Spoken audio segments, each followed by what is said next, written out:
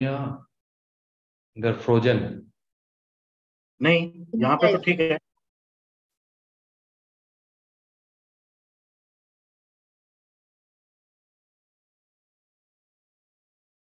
Sindhu is there.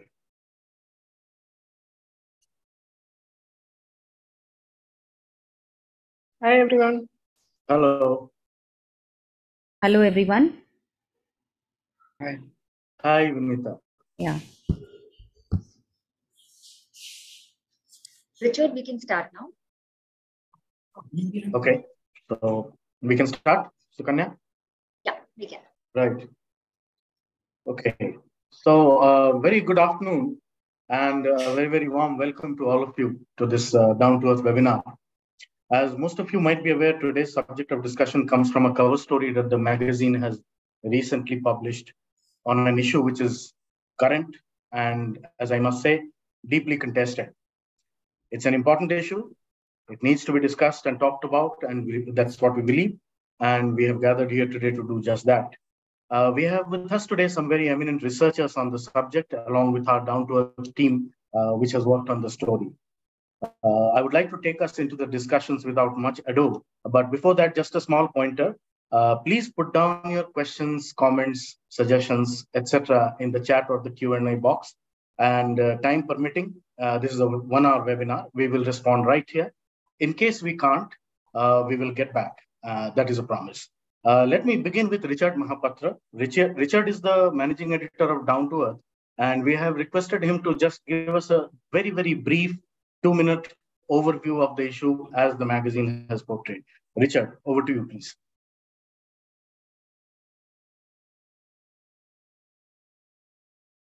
Thank you, Sopanno. Welcome, everybody. This particular webinar is about an issue that's very fundamental to the natural world. That's coexistence. And it's the most fundamental principle of the natural world. But today, and the story is all about a part of the world that's not, I think, to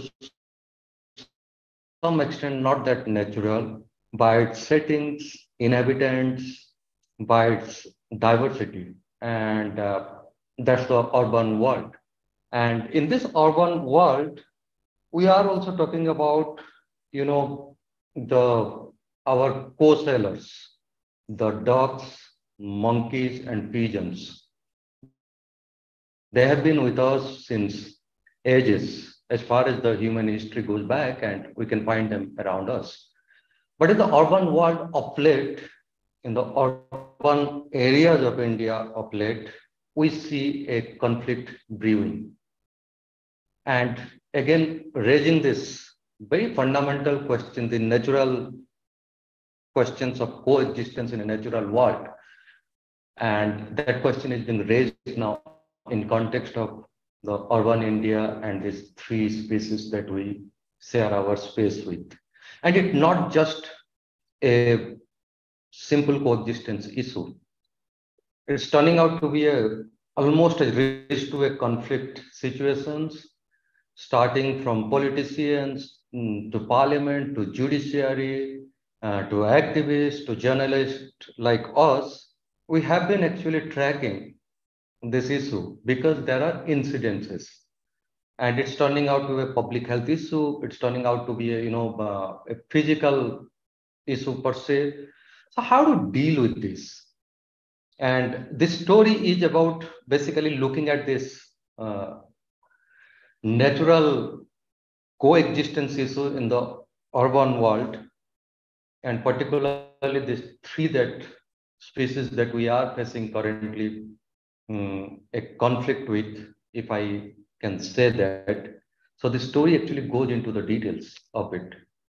And as you have seen in recent public debates over it also, whether we can get in how to actually establish that coexistence, a peaceful coexistence where everybody shares their space with the other peacefully. Or we should give that, how to give that space also. Similarly, the second question, is it a human behavior to be made responsible for this situation or something else. So this cover story and the webinar is all about that actually. And we are talking in context of the urban India. Over to you, Sapanno. Thanks, Richard. That was very well put, brief, and succinct. I would now request Himanshu, who's part of the Down to Earth team, which was working on this story. Himanshu and Rajat Ghai, both of them are here. Himanshu will take charge of the first part of the presentation that we have to make on part, Down to Earth. Himanshu. Yeah, hi Suparno. Thank you, and hi everyone. As Richard suggested, we have identified three animals per se: monkey, dog, and pigeon. And with respect to urban context, how this has how these animals always lived with us together, but then like in recent years, there's been a growing conflict. And just to bring you to numbers very quickly. So in last year, 2022, there have been like 1.92 million dog bites that have been registered with an average of 5,200 incidents a day. Which is like close to 216 dog bites in an hour. And the dog bites amount to 96% of the rabies cases in India, which we think is a big number and issue that should be spoken about. The second thing is about monkeys, which is also like about 1,000 cases of bites in a day in cities, and it is also responsible for spread of rabies and other zoonotic diseases. And third is pigeons. Pigeons have been we all see a lot of pigeons being fed or around the roofs and metro stations everywhere. And these droppings that are commonly seen across the cities that can lead to lung infections and hypersensitivity, pneumotinosis, and cryptococcal meningitis and psittacosis. So, looking at that, we try to analyze how these three animals, the population, how it grew, and what led to this crisis. That there's been such extreme situation where there are on one side there are people who have been taking care of these animals, feeding them, and on the other side there are people who just do not want them or they want them out of their residential societies. So starting with dogs, so apart from this 2022 1.92 million dog bite cases last year, the situation was not different before pre-pandemic. In 2019 also, 7.8 million dog bites cases were registered, which is close to 2,000 cases a day. And India by far leads rabies in terms of rabies cases spread by dogs, which amounts to like 1.3, one third of the total cases, and which has become an increasing public safety concern all across India. We keep reading media reports about how young children, 10, 11-year-old kids who are being attacked by dogs, a pack of dogs, or mauled to death. And even speaking regarding the story, when we were working out, we spoke to so many people who said, even elderly, who feel scared to venture out for even evening walks. And also there are like families who want to go out for late evening walks or go to the market or emergency cases at night, and they have been like hunted or followed by dogs, scaring them. So so we decided that how we should analyze the situation and how we should go about it. We say that so many cases have been registered, but these cases attribute because there have been increasing number of dogs in each locality in cities and in every state. It's not limited to just one particular geographic area. It's all over India. But there have been like measures that have been taken by the government regarding animal birth control, which is popularly known as ABC rules. And it's not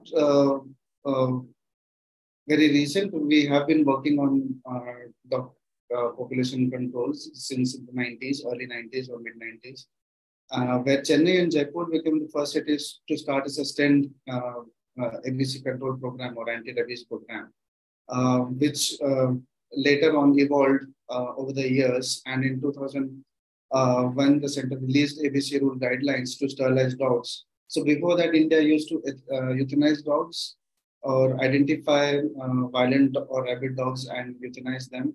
But that process came to an end, and eventually we started sterilizing dogs. And India in 2007 started identifying rabies as a priority zoonotic disease. In 2008, Tamil Nadu became the first state in India to implement a statewide multi-sectoral rabies control initiative. And after 2008 until 2011, there were like 5 cities which expanded these programs, program for rabies control. But there were like 2 developments in between, where in 2009, Animal Welfare Board of India released standard operating procedures for ABC programs. And in 2010, there were amendments. So after its success or after effective implementation, the central government decided to expand the rabies project across India. And in 2012, during the 5th year plan, it was spread, it was implemented across India. In 2021, India launched a National Action Plan for Dog-Mediated Rabies Elimination, which is also, which was with National Contagious Disease NCDC, and other initiatives taken by the government. And in 2023, India, in March recently, India amended ABC rules in which it identifies dogs as community dogs and holds resident welfare associations or people living around to sterilize and vaccinate them. So this is how the journey has been so far, and we have come far from euthanizing dogs to government actually asking to take care of it, of them and feeding them. But the animal birth control essentially, fundamentally say to capture these dogs from where they live in those local localities, sterilize them and return them from where they were captured. But in this case, the rules also suggest that the dogs with rabies cannot be euthanized. So if in case there's a rabid dog, you cannot euthanize it, but it will have to, it'll lead to a natural death, which is like almost a week to 10 days, but which is contested that by activists that it is quite painful, but that is how the law says. Also, speaking to experts, they said that the one concern, as Richard said, that is it also our human behavior that is causing this problem? Maybe because some experts that we spoke to, they said that in dogs we have 19% natural survival rate. So if we leave dogs up to it, there will be very few pups who will grow as adults. But feeding them, taking care of these pups have also encouraged or increased their survival rates and helped the population grow. So even if after implementation of animal birth control, it's becoming difficult to control the dog population because the survival rates have also jumped. Also, the ABC implementation is done by NGOs and local hospitals, private hospitals, and is monitored by local government bodies. But studies have also shown that these centers are most of the times not functioning, they're profit driven, they have poor and unhygienic conditions for dogs and also flouting norms. So this overall situation has created a conflict situation between the residential welfare societies who want strict rules or laws that can keep the dogs away. But there are also dog lovers who are conflicting it or contesting, saying that dogs should be kept close as has been in the past and should be fed and taken care of. So these conflicts have also gone to court, where the judiciary has repeatedly, in multiple cases, suggested that dogs should be taken care of or fed, and have gone totally against euthanizing, even when people have approached or requested court for it. So this big question still remains, that should we euthanize dogs or isolate them, and where should we go from this? So this is from me about dogs, and I think now Rajat will take care about the monkey and pigeon from here on. Thank you. Right. Thank you, Himanshu. Thank you so much. You have built the base on which we can further discuss, and we have some eminent people here, researchers who can contribute to that. I will now request Rajat Ghai, our second very seasoned reporter, to come in and give his presentation. Rajat is going to focus on the entire issue with monkeys and pigeons. Rajat, please take the stand.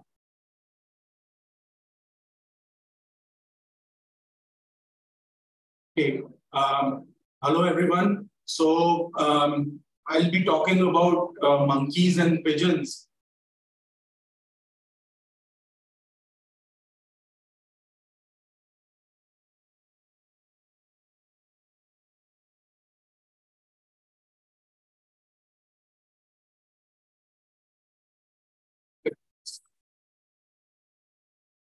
So, there are we are all primates. Humans are primates. There are other primates as well, including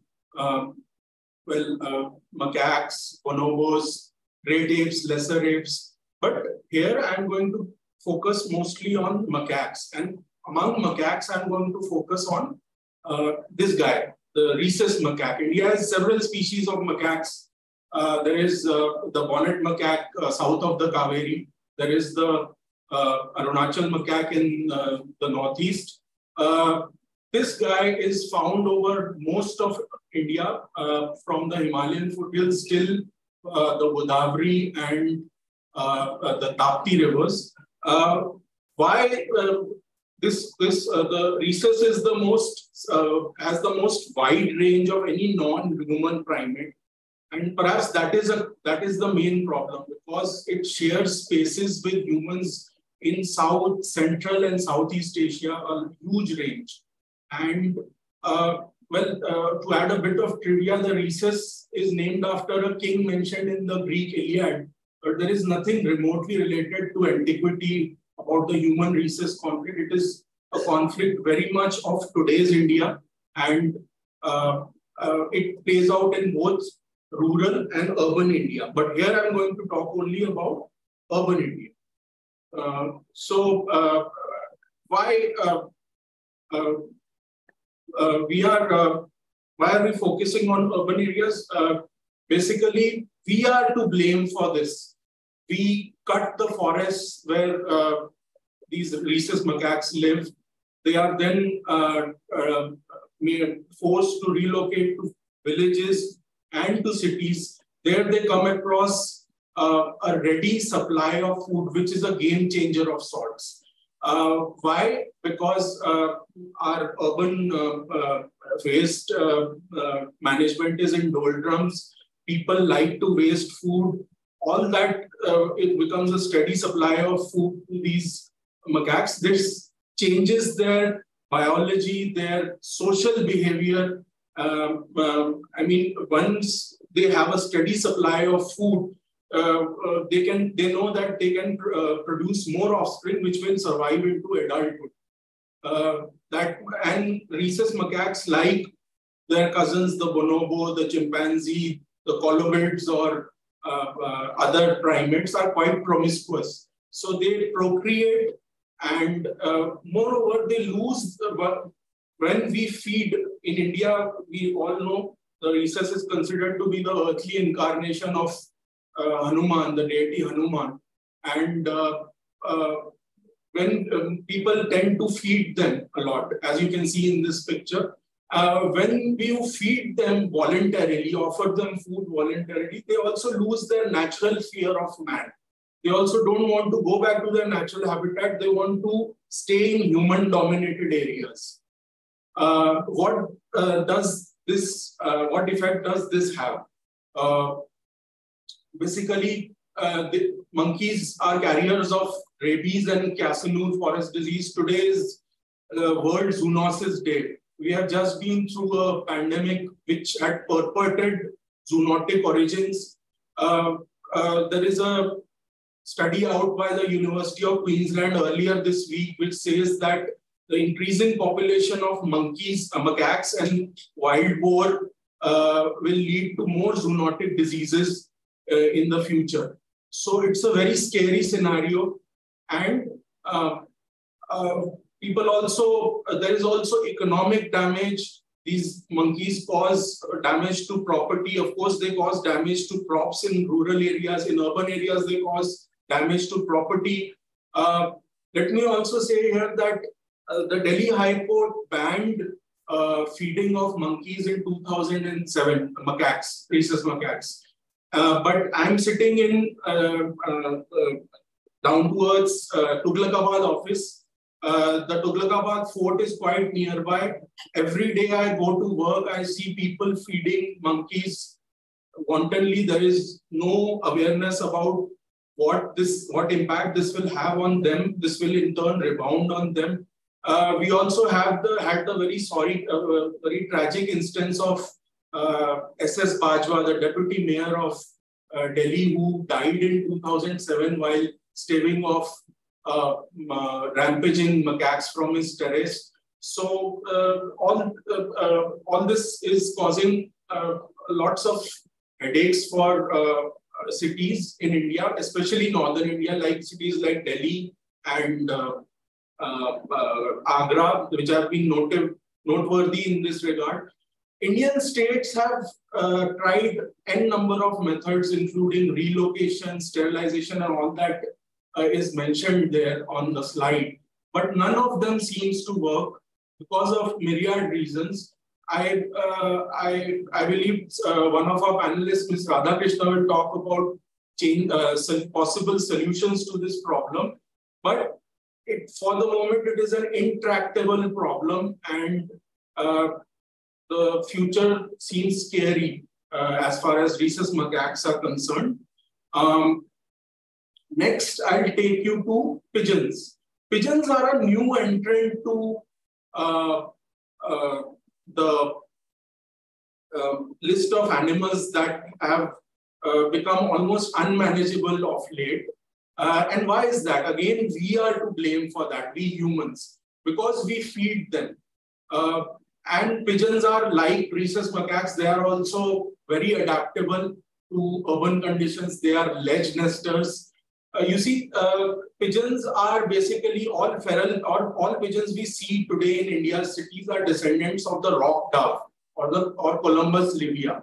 And the rock dove originally used to inhabit rocky ledges. But when they came to cities, any overhang is enough for them. They have generalist diets.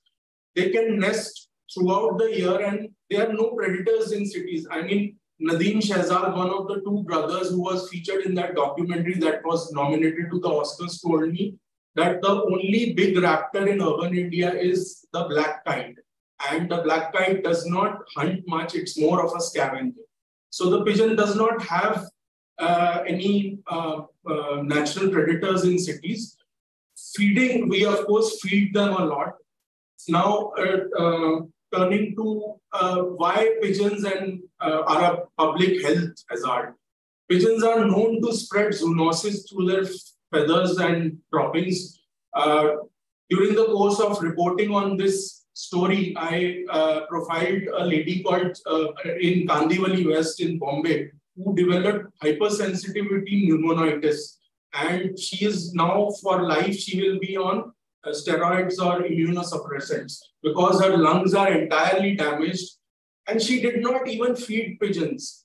But as one of our panelists, Mr. Fayaz Putser, told me, pigeon feathers and pigeon droppings, which are of course very acidic in nature, are everywhere in our environment. In cities, you will find them in the soil, you will find them suspended in the air, and with an air quality like Delhi's, you can well imagine all that making its way into your lungs.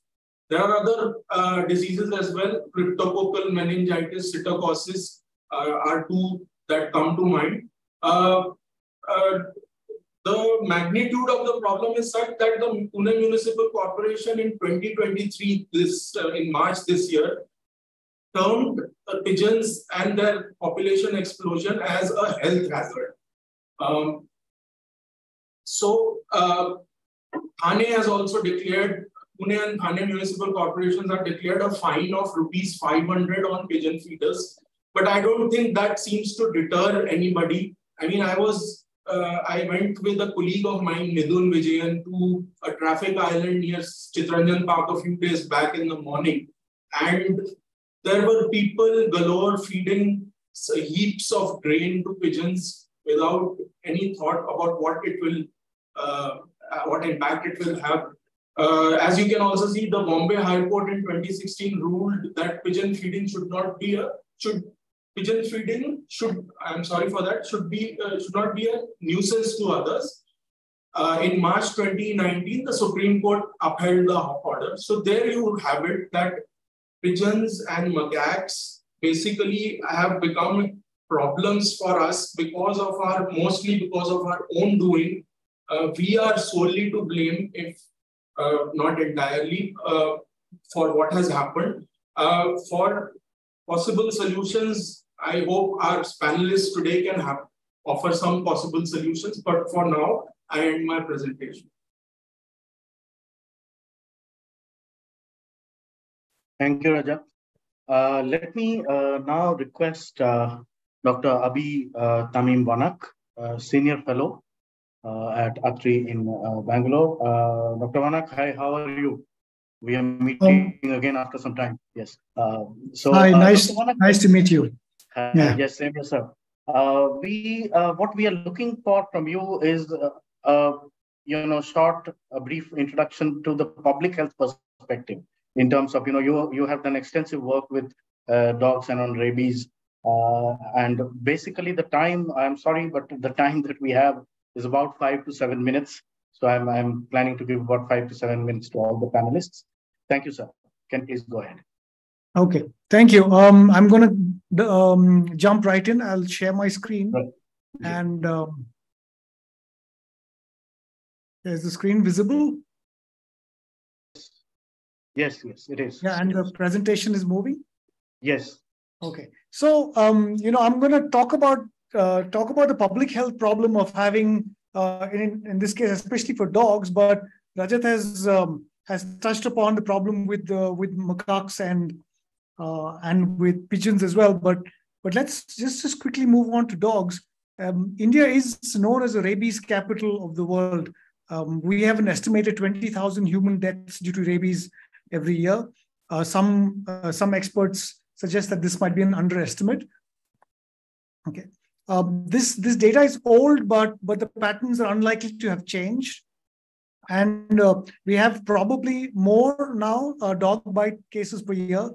In around 2005, 2006, it was estimated there are about 20 million dog bite cases a year.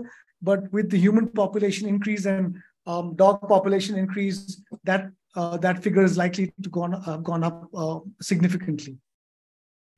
When you think of a rabid dog, most of you think of this kind of an animal, very aggressive, biting. But that's not the only kind of rabid dogs you'll see. There might be others that are, very harmless looking, like this little playful puppy, who just wants to play with you. Or it could look very sick, like this animal who's clearly in a lot of distress, but clearly also not aggressive. Okay. It could look like a disoriented dog on the street. Okay, and you aren't sure what it wants to eat. And you can see, in fact, this one's trying to go towards water, but it won't be successful. It could even be a pet dog that's not been vaccinated, such as this black Labrador. Now, all these animals tested positive for rabies as part of a survey that we were doing. Okay. And I want to show you some very alarming facts. Why is India the rabies capital? Well, I'm going to show you the data from where it comes from. This is from my own research, and that along with another group that I was working with.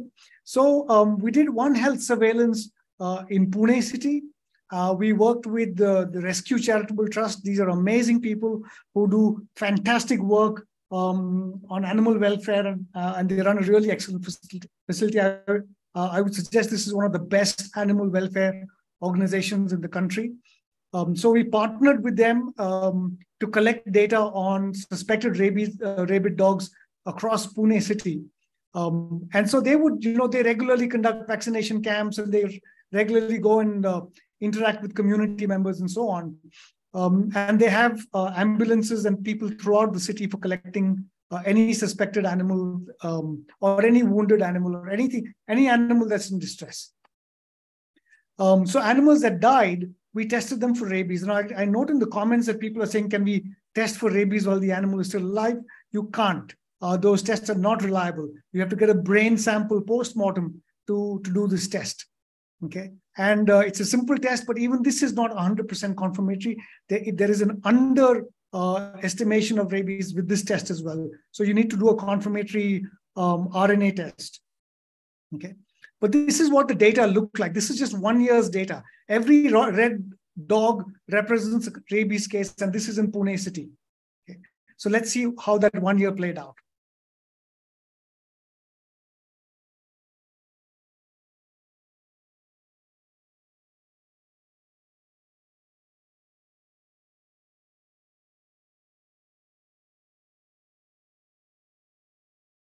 Okay. As you can see, there's a very alarming number of rabies cases coming in from Pune. Now, we've continued to do this survey over the next few years, and this is what all the rabies cases just in Pune city look like from 2017, late 2017 to early 2021, including the COVID years. COVID years, of course, there was a dip because there were fewer people out on the streets. And there was some sort of seasonality to the way numbers were coming in or were being reported, but not much, not that different. And year to year, there was not too much difference in the number of cases that were testing positive. Okay, so let me give you a summary of what we found. We tested about 1,200 suspected cases, of which more than 750 cases were positive. Okay, that's an alarming number of positive cases for rabies. This is now one of the largest data sets for rabies cases in any place across the world. Okay. Again, alarmingly, more than at least 80 neutered dogs tested positive for rabies, which suggests that the one-time vaccination that's been done is not sufficient. Pet dogs were testing positive, which means that pet owners were not keeping up with vaccination of these animals. And at least, and this is a minimum number, yeah, because note that there's a lot of underreporting also that goes on. And we had at least 4% of dogs with the history of biting people or animals. And we went out and we traced all of those people, and Neha and her team at Rescue went and made sure that people were made aware about the dangers of rabies. Post-exposure prophylaxis was given to them. And this then limited the number of human rabies cases in Pune in those years. I think almost 0 human rabies cases in Pune, despite such a huge number of canine rabies cases in the city. So this data set actually is a testimony to the fact that our current methods of controlling rabies are failing. The ABC program is a failure when it comes to controlling rabies. Now, ABC program has been running in Pune for a long period of time. It hasn't been, and just like it's a faulty policy. It's not designed to succeed because there are no success parameters around ABC. It's a very vague policy, and it's the only, think about rabies is the only disease where the health ministry is not in charge of controlling the disease and controlling the vector. It's given over to a different ministry. The Animal Welfare Board of India has been shuttling around for the past 20 years, from Environment Ministry to Statistics to Culture and now sitting in the Animal Husbandry Department. Again, none of these ministries are nodal agencies for a disease, a zoonotic disease, which kills so many people annually. So, one of the speakers mentioned about the National Action Plan for Rabies Elimination. That is now a product of what the NCDC has brought out, but still there's no communication between them and the scientific consensus on how to control rabies. Everyone's talking about mass vaccination, but mass vaccination cannot happen where you have 60 to 80 million free-ranging dogs on the streets. So rabies is not going to go away anytime soon. Other than rabies, we also have diseases that are carried by dogs, including a lot of parasites, endoparasites, such as worms. Dog feces and urine are classified as an environmental hazard by the USDA, the US government. And think of it, you got like 70, 80 million dogs roaming our streets, pooping all over the place. That's going into our surface water, that's contaminating our water. There's a lot of disease risks here. So it's not just about rabies, it's about a whole other host of diseases, including diseases that are a problem for wildlife. So I'll stop here and maybe we'll have time for questions. So we'll take that up later. Yeah. Right. Thank you, Dr. Vanak. Thank you so much. If I can just jump in, there were some questions at the beginning about the sources of the numbers that we have. Himanshu and Rajat, if I can address that to you, there were a few questions on the sources of numbers of the bites. From where do we access that?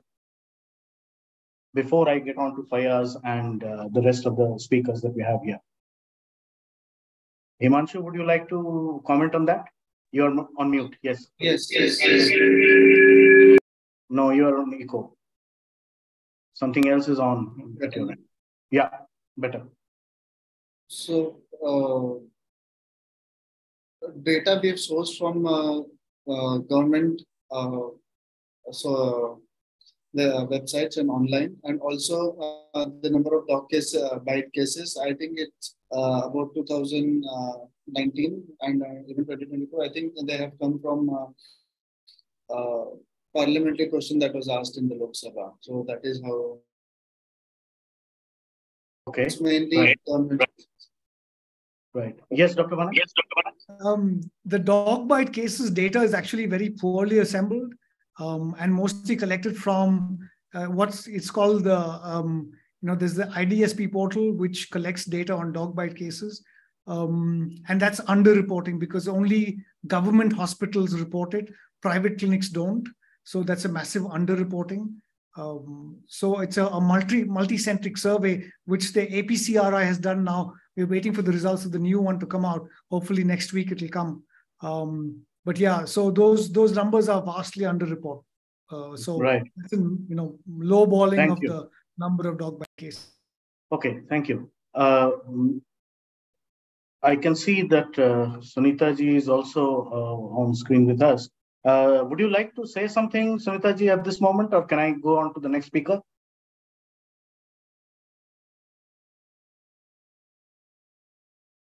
Okay, I don't think she's.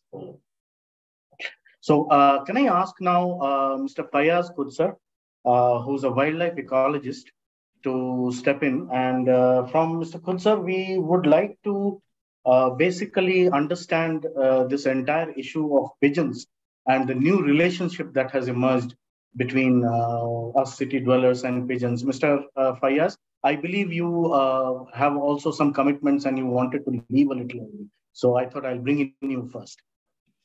Hello, thank you. Am I audible? Yes, yes. Please go ahead. If you talk about any metro city, the moment you reach in the city, the two birds are very prominent. One is black kite and second is feral pigeons. And unfortunately, in a human-altered ecosystem, things are much more complicated. It is not only pigeon itself. when you see that in a recent past, when we went through COVID, it clearly suggested that when you simplified the ecosystem, these zoonotic or zoonosis or zoonotic diseases become much more rampant, because simplified ecosystem has no capacity to what you call dilute these pathogens within it, and therefore they spill over and create a lot of problems. So when you look at urban center where everything is altered and modified, human modified, where not only birds but plants are also behaving differently. For example, when you look at Delhi itself, which is about 7,777 hectares of area designated at Delhi Ridge. When you go closer to the ridge, you will find that single species which is dominating, that is Prosopis juliflora or Vilaiti kicker. So now come down to the what you call feral pigeon, in fact, which has very close relationship with the human beings, especially in urban centers. Because most of the people, especially in urban center, they try to go closer to the environment. And the easiest way they find going closer to the environment is feeding pigeons. They feed pigeons, they see that they are doing something great for the nature. And that is the way they try contributing. Not only that, there are many myths, and there are many suggestions which says that easily you can put a ladder on heaven by feeding pigeons. Easily you can reach to heaven. So these things over a period of time made us, in a way, we are highly a person with a very good heart. We Indians, we think that giving food creates a lot of ease for the animals and birds. But while studying in wilderness area, especially I worked in central India and Kuno and other places for a longer period of time. And I've seen in year 2002, when there was a serious drought in Chambal region, many birds which kept giving 2 eggs or 4 eggs, they have given 2 eggs or no eggs. Nest was built up. Eggs was not incubated. We were not aware what is happening. About 8 nests I monitored. Suddenly I realized that after a month, there was no rain. Birds were aware that there will be no rain, no seeds, no grasses. So what young one will eat? So no incubation, no chicks came out. So what it says that until unless you have food security, these wild bird and animal, they never breed. Similarly in Puno, initially when I went there to do some baseline study, I find that there were 24 villages within the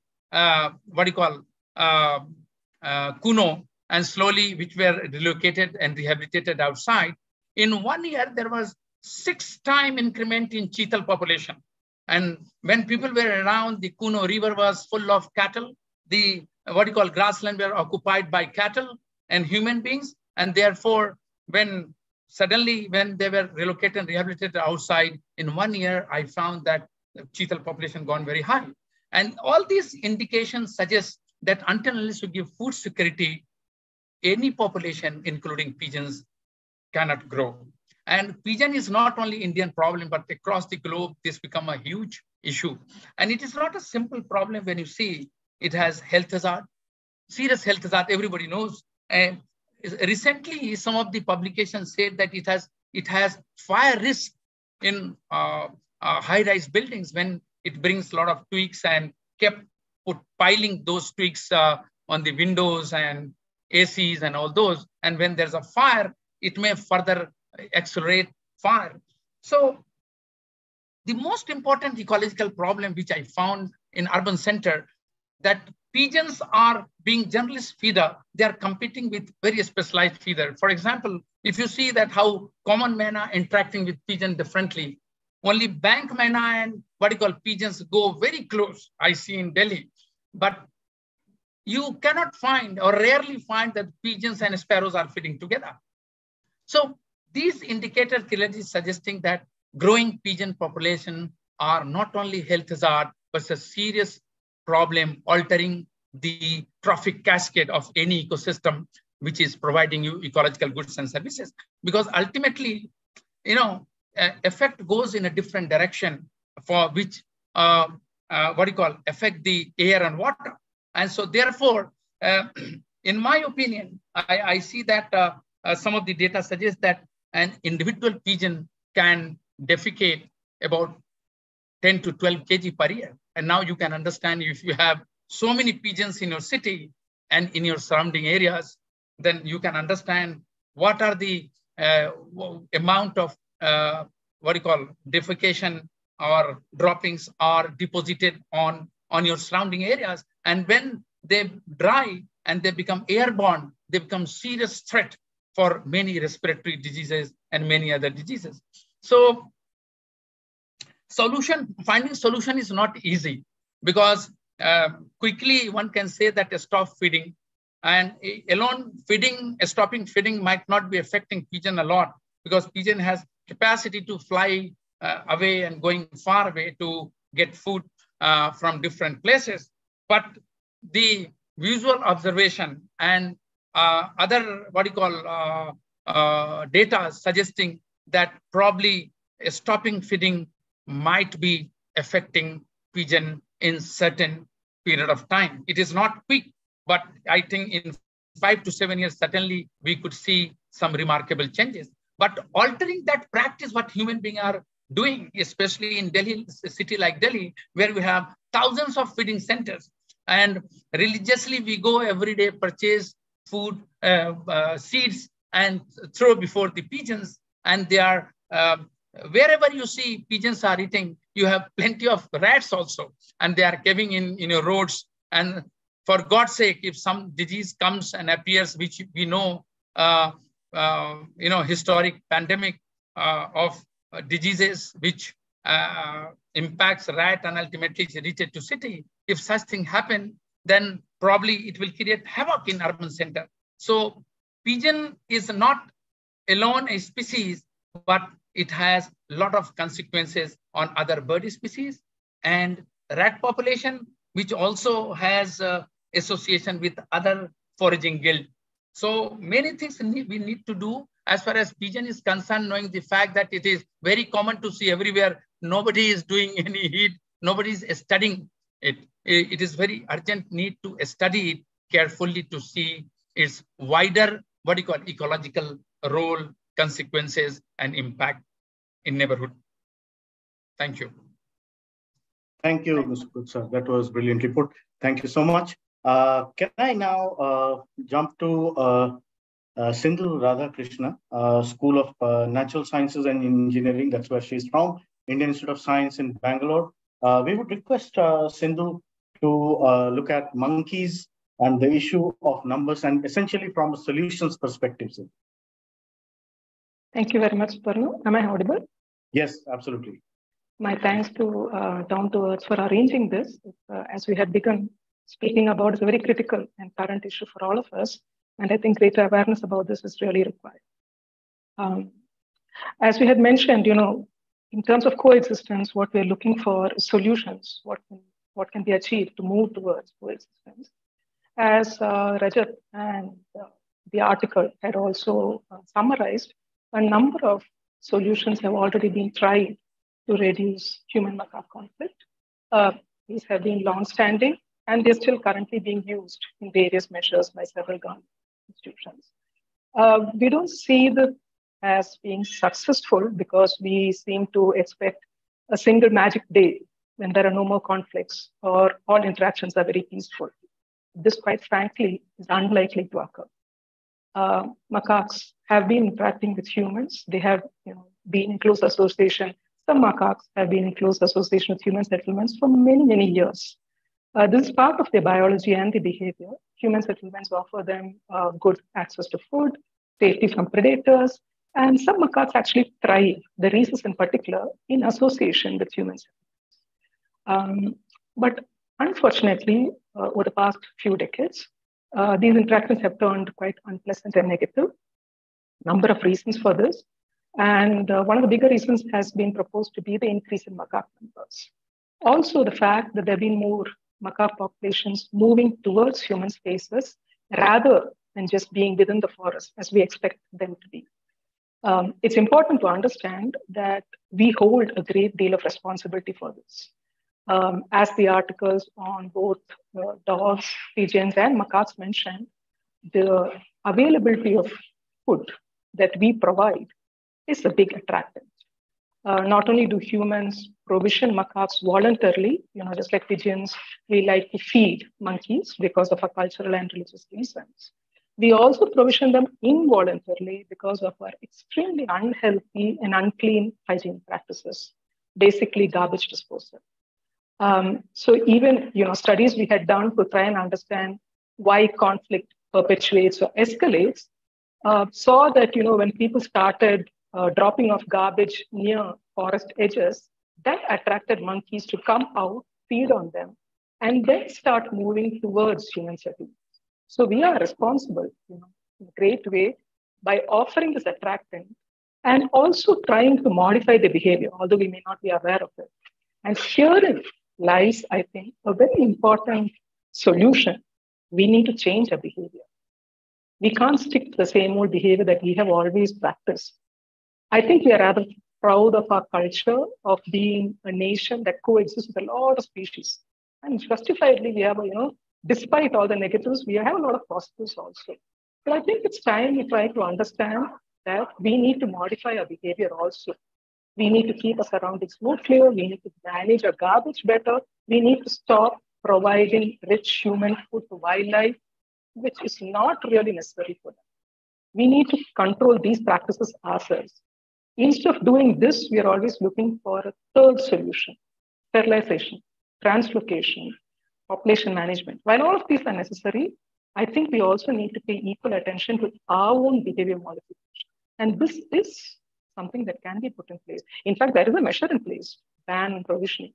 However, in practice, it's not really carried out. I don't think there is a single solution. I think we need to work on multiple solutions. And some of these solutions are very specific to the areas. For example, solutions that are going to work for a crop raiding area, landscape, will not work in the urban. And we need to be aware of that. In the urban scenario, we need to have better garbage management. We need to have our houses more securitized. We need to be aware of the fact that these are sources of food that's going to be attractive to monkeys, and therefore we need to be covered. Other countries have dealt with it. This is not a unique problem to India. We need to learn how to do this. Two, we also need to stop looking for one solution that somebody will provide and somebody will do. And that is the crux of the problem. Forever, there is this, this pushing of responsibility onto somebody else. When it's a wild monkey, it's the forest department's problem. They must deal with it. We won't stop provisioning. The general public won't stop provisioning because we like to be compassionate. But somehow the forest department must deal with the fallouts of it. They must come take away these monkeys if they're disturbing us. They must translocate them. They must sterilize them. They must do everything.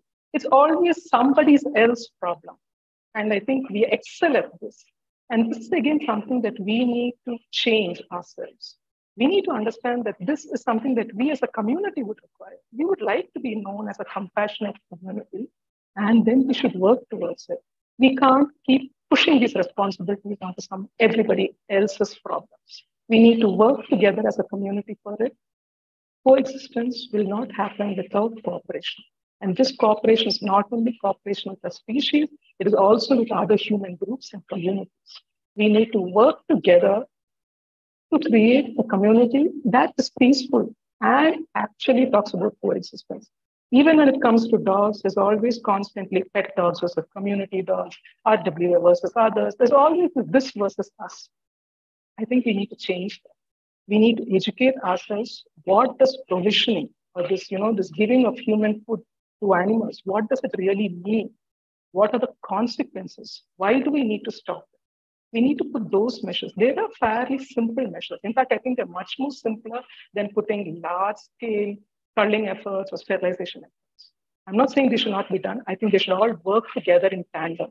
Somehow we always give more importance for monkey conflict towards sterilization efforts or culling efforts, rather than doing simple measures more strongly, like banning provisioning, actually working out in practice, educating people better. Because these are not very, I don't know how to put it, not very smart solutions perhaps. So people don't pay a lot of attention to them.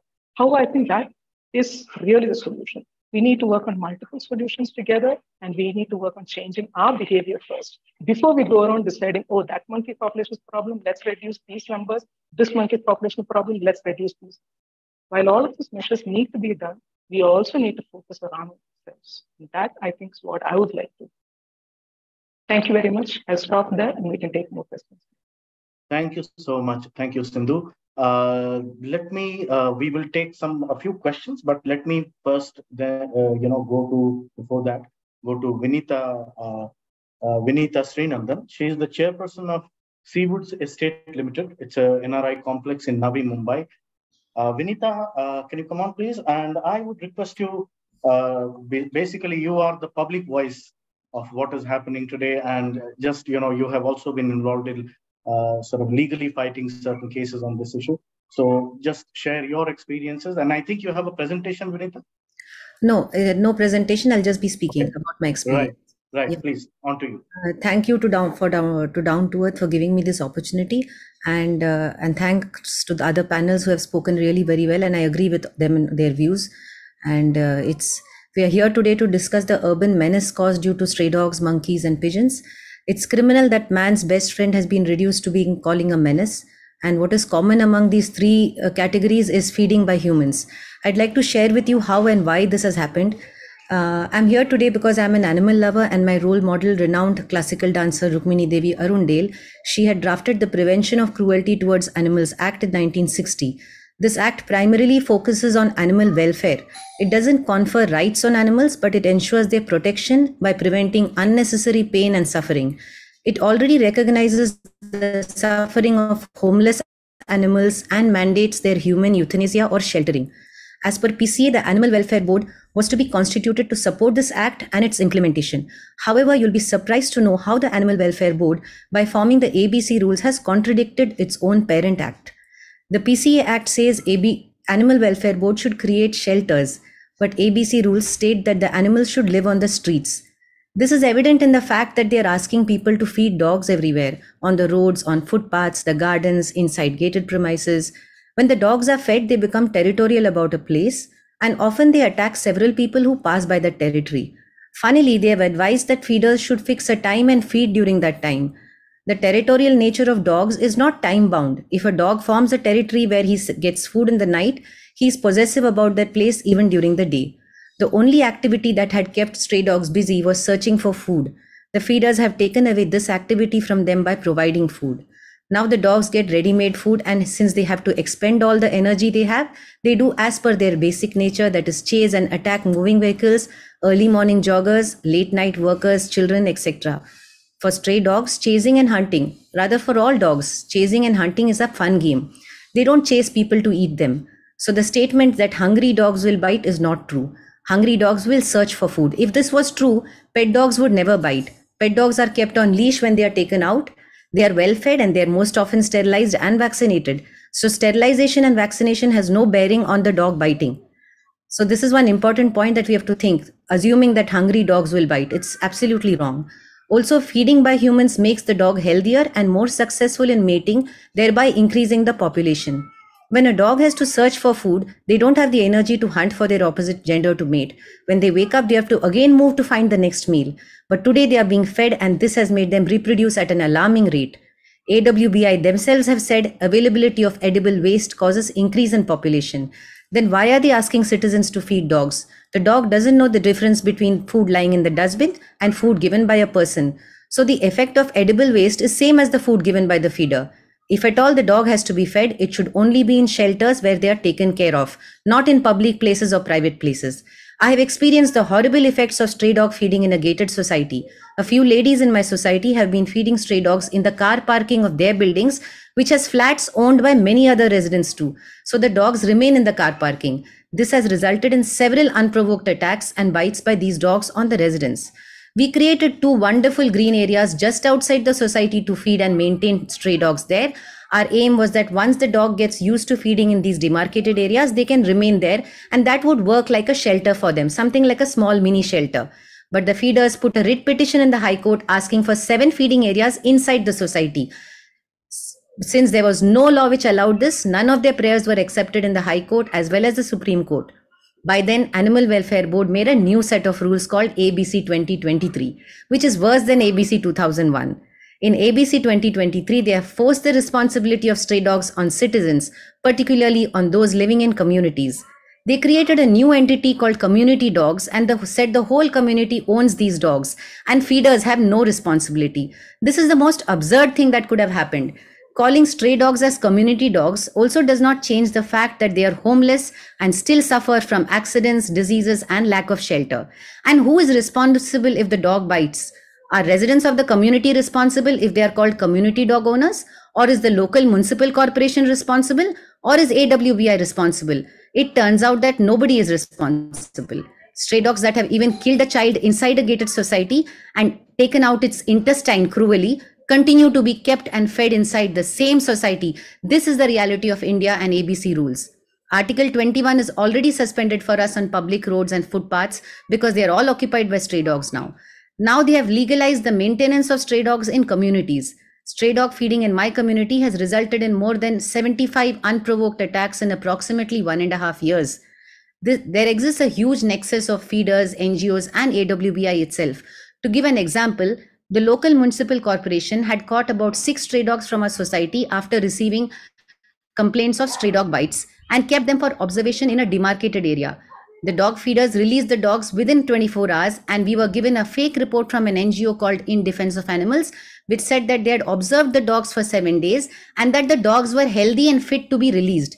Here, not only have they lied, but it is ridiculous that biting dogs are to be released on the basis of their health. They were never caught in the first place for being unhealthy. What will you observe when you confine a dog? Whom do you expect it to bite when there is nobody around in that confinement? This is the kind of fraud being done by the guidelines of AWBI and by NGOs to support the maintenance of stray dogs inside a gated society. Feeders and NGOs also harass and threaten citizens and residents by filing fake cases against them. This is the harassment that we face in this country. Harassment of living in fear of stray dog attacks and bites, harassment by feeders via fake cases, harassment by interference of NGOs, and harassment by AWBI themselves, who has sent us threatening letters asking us to allow stray dogs feeding inside the society. I personally have about 20 sections of IPC filed against me, including apparently for kidnapping, molesting, assaulting feeders. This is why today we are experiencing man-dog conflict at its peak. People see only dogs as a menace. Both people and dogs suffer, and the only beneficiaries are NGOs that get funds for ABC surgeries and shelters, which itself has no bearing on dog attacks. Whole generation of children is growing up scared and traumatized by stray dogs thanks to the ABC rules. I will end by requesting genuine dog lovers to speak up and get the ABC rules repealed and not allow peoples and dogs to suffer. Thank you. Thank you so much. I can see in the the question answer box there were a few questions from community projects and gated societies, which were relevant for everything that you said just now. Can I get to the questions? And there is one question by Gargi Vats. She wants to ask Dr. Abhi about any environmental factors also that cause spread, like the map that you have shown. That's what she's referring to. The map, she says, shows more cases in Uttarakhand and Chhattisgarh. So is there a specific reason for these high cases in the two states? Dr. Vanna? I would take most of these data with a bit of pinch of salt, mainly because there's massive underreporting from many states. There's also correlation with poor health of services availability in those places. So in most cases, humans who have been exposed to rabid dogs are unable to obtain post-exposure prophylaxis in time. So there's probably no correlation between the number of dog bites and the number of rabies cases reported in a particular state or particular region. Like I showed you, Pune has a lot of rabid dogs, but very few rabies cases. Most of the rabies cases that get reported to Pune come from the surrounding villages. Now, rabies is a problem in rural areas where the healthcare services are poorer. People don't have access to post-exposure prophylaxis, the vaccinations. So it's not just the vaccinations. You need to also get something called rabies immunoglobulin, which is given to you the first time you get bitten. Also, rabies injections have to be taken multiple times, and people, especially from poor rural communities, don't have time to go again and again to go and get these, travel to the nearest city to get these injections. There's also a lot of traditional medicine used in many of these places, which obviously does not help with prevention of rabies. So there's a whole bunch of factors here. I wouldn't necessarily say that there are some environmental issues here that are reflected on that map. Rather, it could be a problem of access to post-exposure prophylaxis. Right. Thank you so much, Dr. Bhanak.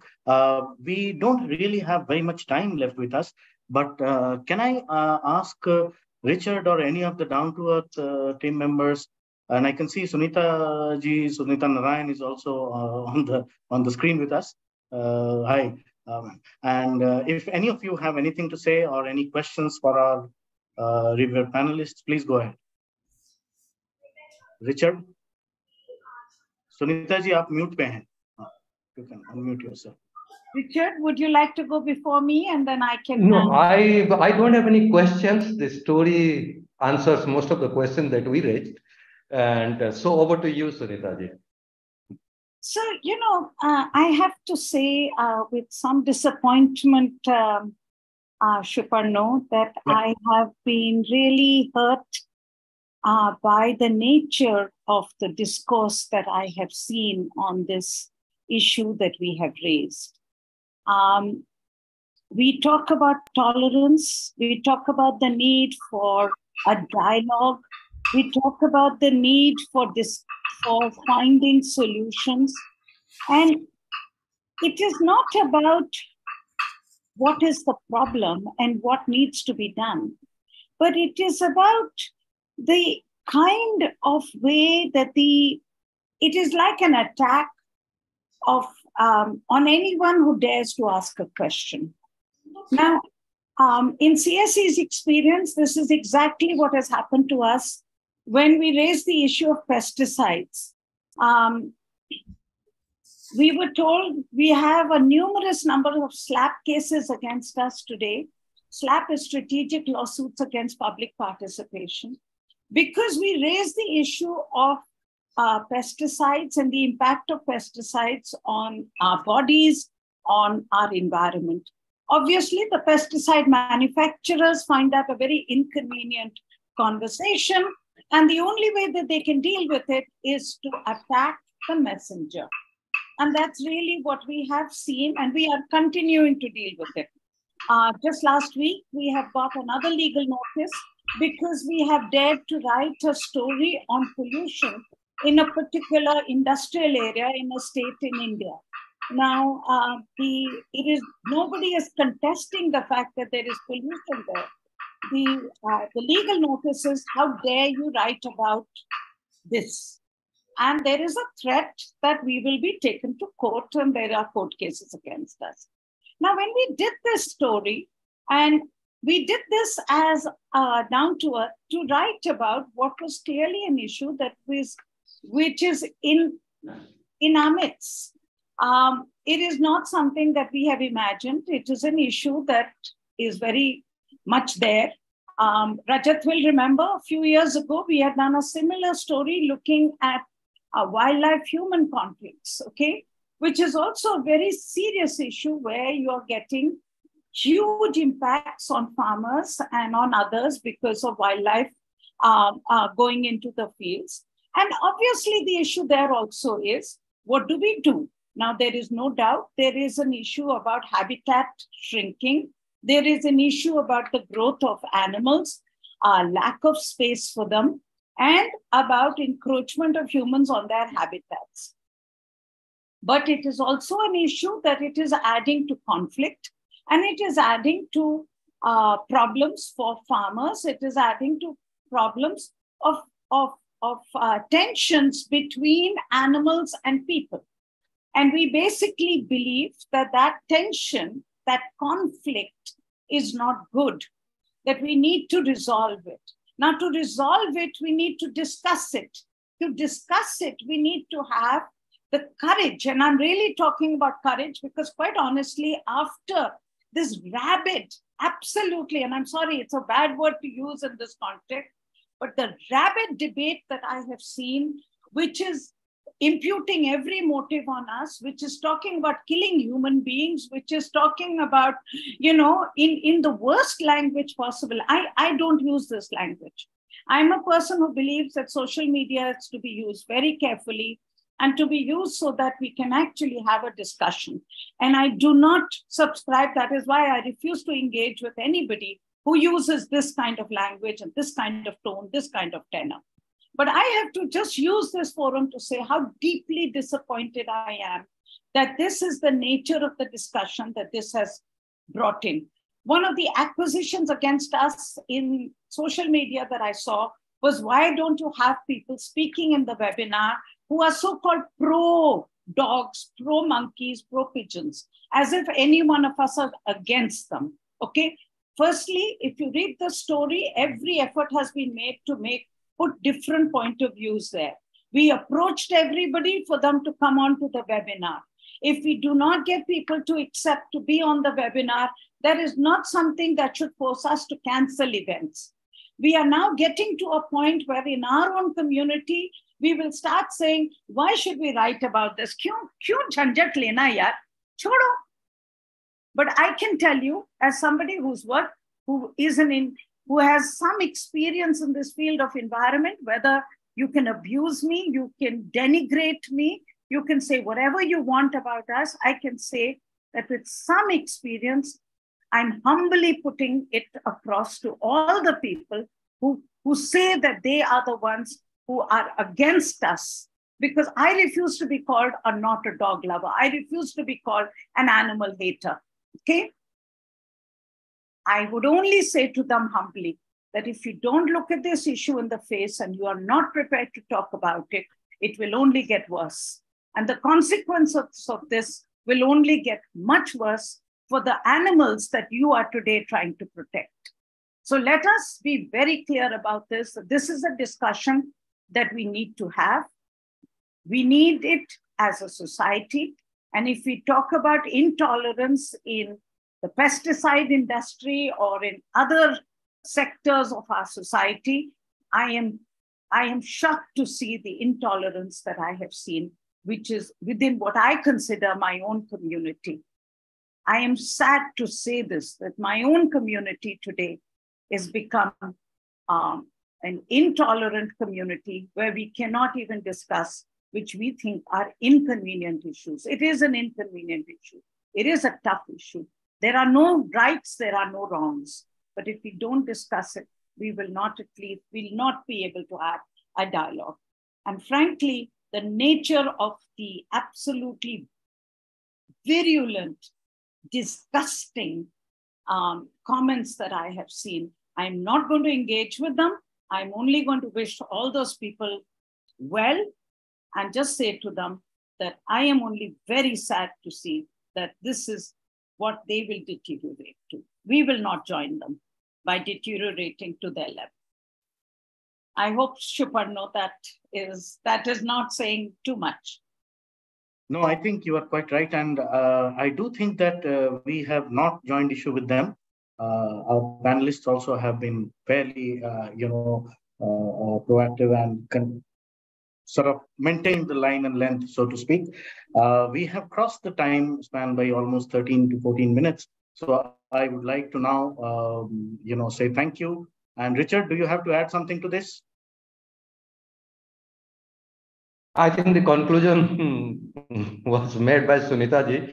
Nevertheless, it shows how big this is an issue. The issue itself is, yeah. It took a magazine like Down to Earth to put it on the cover and to get this speaker, the experts on black and white, and the kind of debate we are having it. Yes, I think it's not an very expected debate and all these things, but it is a serious issue. As Sunita ji pointed out, I think if you don't discuss and all these things and you don't have it, it's ultimately will go against the species that we are defending. So that's all. And thank you very much for joining us and giving your things really enlightened on these issues. Not only just doing the story, and Richard, I think we should continue to have courage to keep saying issues but making sure, as you did in the magazine, that all points of view are reflected, which is always our effort, because if you do not have every point of view there, you can never have a dialogue. And that is what we very strongly believe in, not dissent, but dialogue. But I'm really sad that on the webinar, we were not able to have many of the faces that we would like to have had, maybe next time. But definitely we will continue, however difficult it is. I have to say, there have been points in this last few days in the kind of absolute trash that I have seen on social media, for me to end up saying, let's forget such issues, just let's forget them. But we won't. Just as we will not stop writing about pesticides and pollution, we will continue to raise issues and try and bring a dialogue and a discussion so that we can move it forward. Thank you, Richard. Thank you, Rajat. Thank you, Himanshu. And of course, thank you, Abhi and Firyaz, Sindhu, and Vinita and Shuparno for putting this together. Thank you. Thank you so much. Thank you, all the speakers. Really, really nice of you to have. Thank you so much. Have a good day. Thank you.